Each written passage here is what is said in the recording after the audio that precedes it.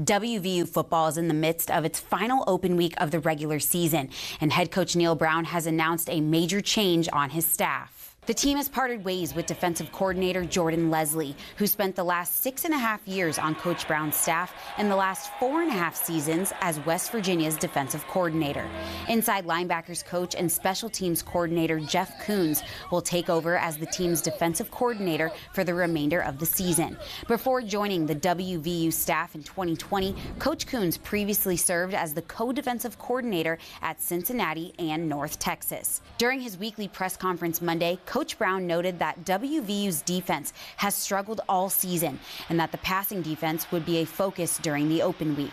Currently, West Virginia ranks 14th in the Big 12 in scoring defense and 13th in total defense. The Mountaineers continue Big 12 play next Saturday on the road in Cincinnati. For now, that's the latest on the Mountaineers. Here in Morgantown, I'm Sydney Carriel.